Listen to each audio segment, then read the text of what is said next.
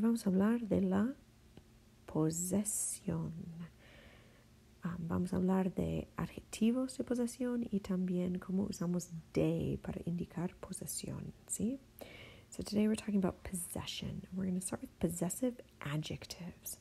Okay, so the possessive adjectives, some of them you might recognize, you might know. These are what we use to show belonging, right? So if I'm talking about something that belongs to me, I'm going to say me. I know, it's so crazy. So me doesn't mean me, it means my. Okay, me.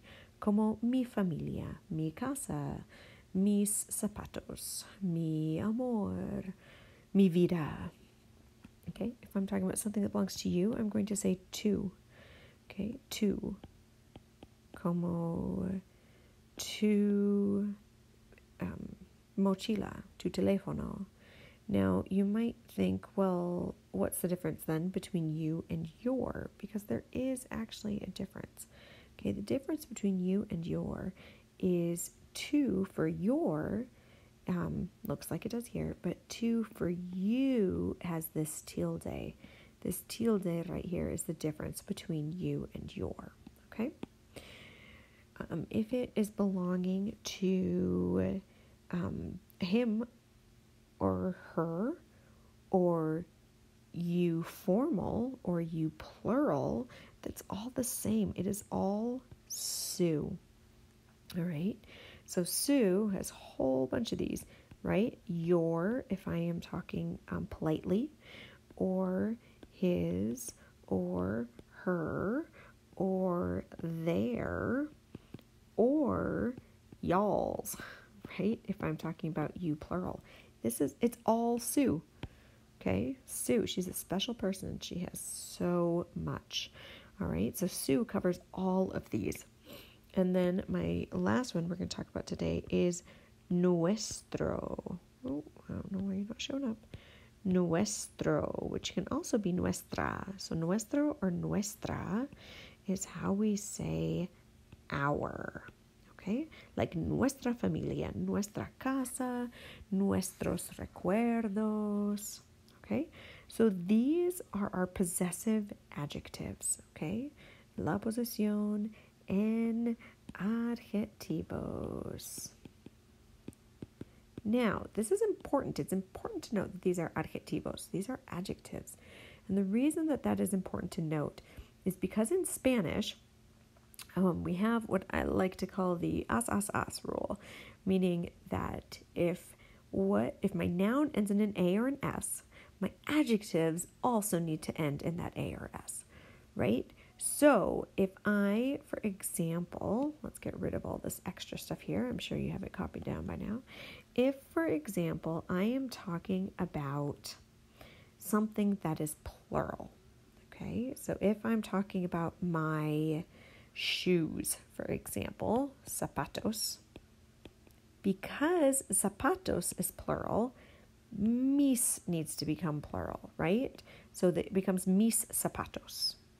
Or if I'm talking about your ideas, okay? Ideas is plural, so therefore tu needs to be plural, tus ideas. If I am talking about their families. Okay, familias is plural, so sus becomes plural. Now, this is very important. This sus would become plural even if I'm saying her families. She has multiple families for some reason. Or y'all's families.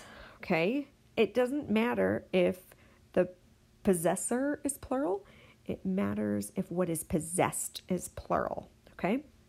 And then let's look down here at nuestro or nuestra. Now, if I was saying, come over here. If I was I'll use our things from above. If I'm saying zapatos, okay, it ends in an OS. Therefore, my possessive adjective is going to be nuestros. It's going to match, all right? If, however, I'm talking about ideas, then I need to end in an AS, nuestras ideas, okay? So possessive adjectives or just right here, you need to think about, is it feminine? Does it end in an a? If I'm talking about nosotros, at least, does it end in an a? Or is it plural? Okay, what is possessed plural? Not the possessor, but what is possessed? Okay, so familias or ideas or zapatos, right? Not what's over here.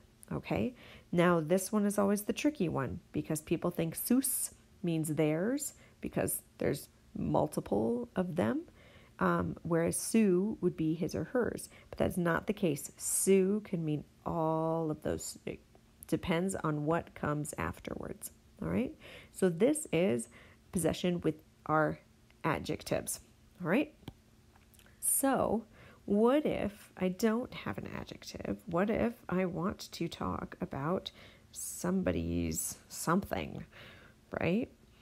So in English, we would use an apostrophe S, right?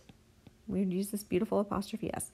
Well, desafortunadamente, unfortunately, este no existe. This does not exist in Spanish. We are instead going to use de, okay? There is no apostrophe S in Spanish. Just say that to yourself 10 times. No hay apóstrofe S en el español. No hay apóstrofe S en el español. You get the gist. Say it a few more times to yourself.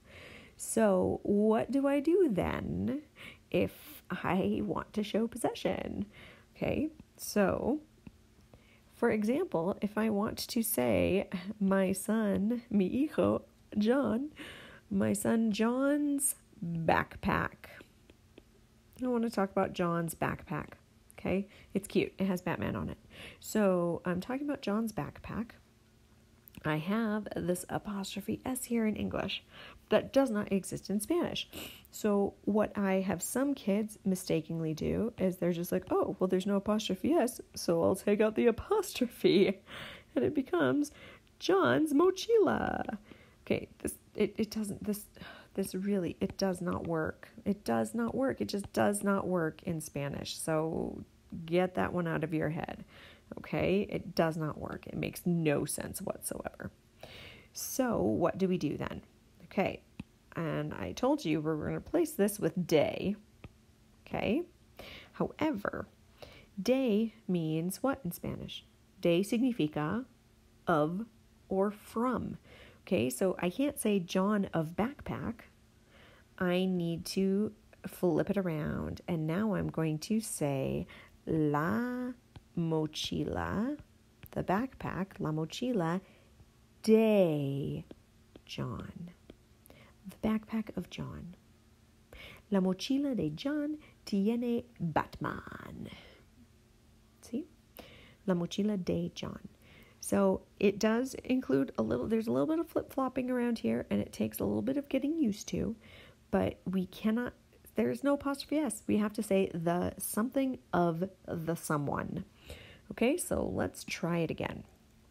All right, if I'm going to talk about one son, I guess I should probably talk about the other one. Okay, so we're going to talk about Emmett's lunch. Okay, Emmett's lunch. So once again, this apostrophe S doesn't exist. We're changing it into de. Okay, so first we write down what is possessed. I hope his lunch isn't possessed. That would be sad. So we're going to go with el almuerzo de Emmett. Okay, el almuerzo de Emmett es delicioso. Emmett's lunch is delicious. El almuerzo de Emmett es delicioso. De verdad, es delicioso. Tiene yogur y galletas y jamón y queso y salsa de manzana. Delicioso. Okay, we often use possession this way when we're talking about family members. Okay, for example, el esposo de mi hermana. El esposo de mi hermana. Okay, so let's figure this one out. El esposo de mi hermana. Okay, there's my possession that day. Now, I can't just replace this with apostrophe S because el esposo is husband, right? El esposo, the husband. And then mi hermana is sister, right? So I'm not saying the husband's my sister. That would be weird. I am saying the husband of my sister. Or in English, we would say my sister's husband, right?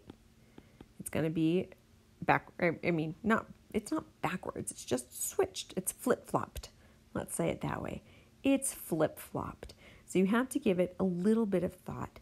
But as you practice with this and practice, practica, it's just going to become easier. And it just becomes more natural. But the only way for it to become natural is for you to practice.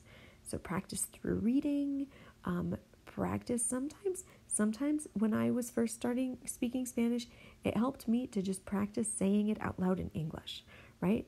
So instead of using this apostrophe S possession, I would say of, even in English. So I would say, the husband of my sister is very tall, right? And then it just started to sound right to me. El esposo de mi hermana es muy alto. Okay? So, please, dime si tienen preguntas. Let me know if you have any questions. Y hablamos después. Hasta luego.